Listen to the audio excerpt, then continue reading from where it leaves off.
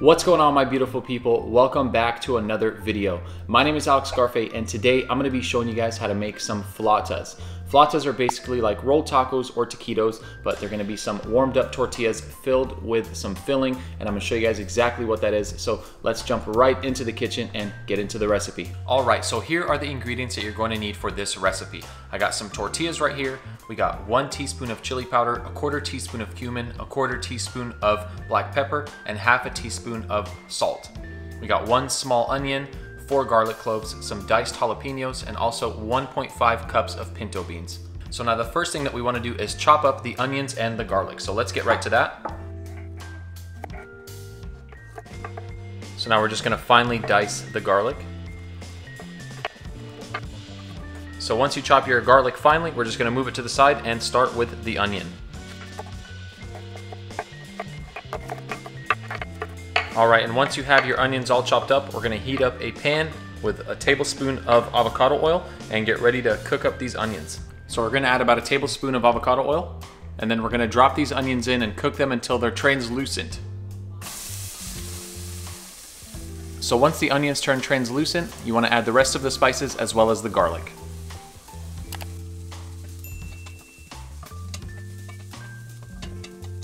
These only need to cook for about 30 seconds and then you can take them off the heat. Now the next step is to get your beans, add in the jalapenos, squeeze about 1/2 a lime into here, and now just mash it all up. And if you have some whole bean pieces in there, it's not a big deal. It gives it a little bit more texture. You don't have to mash it completely, but just to give it a little bit more of a smoother consistency. So this looks like a good consistency for me, and now you want to add in the onions that we just cooked up and mix it in with this. And now you just want to mix it all up. And the next step you want to do is preheat your oven to 400 degrees. That way when we roll these up onto the tortillas, the oven is ready and preheated. And once you have your tortillas, you want to grab about a good amount of the filling, put it on the edge here, spread it into a thin line. I'm actually going to use a little bit more. And then you want to begin rolling it up like so. And if you want to put a tiny bit at the end, it'll help it stick a little bit more when you roll it up. And you want to make sure the filling reaches the end, so you want to just press them so they reach the very end. So this one looks good. And now repeat the process. So we'll roll it up, press it to make sure the filling gets spread evenly, and we are ready to bake these. Now the next step in the process is to add 1 tablespoon of avocado to the pan that you're going to bake these in. I'm using a cast iron pan. I'm just going to brush it lightly. And I'm going to use some of this to coat the tops of the flautas as well. So now we just want to set them in there and lightly brush the top of these flautas. That way we can get a golden brown crust. So now we're going to bake these in the oven at 400 degrees Fahrenheit for 10 minutes. And then we're going to turn them over after 10 minutes for another 5 to 7 minutes. And now this next part is optional, but just to make it taste a bit better and give it some more flavors, we're going to chop up some lettuce and also make a little tomato and avocado salsa. And another way that I've been mashing avocados is just grabbing a fork and mashing it while it's still intact.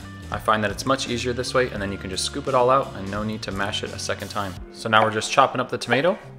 So now we can begin making the salsa. Chopped up 1 Roma tomato, and I'm going to chop up some cilantro here. Add the cilantro on top of the tomatoes. Squeeze some lime juice over it.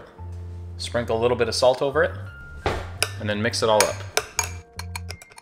So now as toppings for the flautas, we got some mashed avocado, some lettuce, and a little tomato salsa. So the flautas are almost done. I'm going to clean up all of this so we can begin plating them. Alright guys, we are all done, and take a look at these. Nice golden brown. What a beautiful sight. So now we're just going to top them with some lettuce, some of the tomatoes and cilantro, and then some of the avocado. Just for the picture, we'll add a little bit more lettuce. All right, so I'm gonna take a picture of these and then we will do a taste test. All right guys, take a look at that. I got a loaded plate right here, getting ready to take a nice bite. We get some of the guacamole on there, or the avocado I should say, since I didn't really make a traditional guac. I'm trying to show you guys this bite right here.